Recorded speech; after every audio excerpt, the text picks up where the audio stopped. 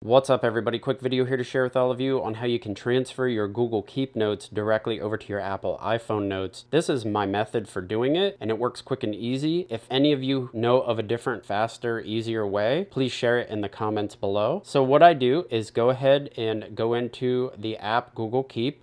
There's my notes. For some of you, yours might look like, be in that format or in this format. But what I do is I go ahead and I open up one of the notes. And then down on the lower right corner, there are three little dots. That is actually a menu and it's kind of hiding down here. Select that and it brings up this screen here. You can choose send and then scroll across and you can open up notes by clicking notes like that. Or if you don't see notes listed there, click more, look for notes, open up notes, and it allows you right here just to simply click save. And then if I get out of here and go into the actual iPhone notes, you can see I have one new note and right there is my store list. So it is that simple. And if you want to transfer your other ones over directly underneath, what you would do, go back into Google Keep and I'll go back into, say, this note here, open this note, choose those three little dots, click send, come over, choose notes. So what you want to do here is you don't want to save it to the store list note that we already transferred. You want to select this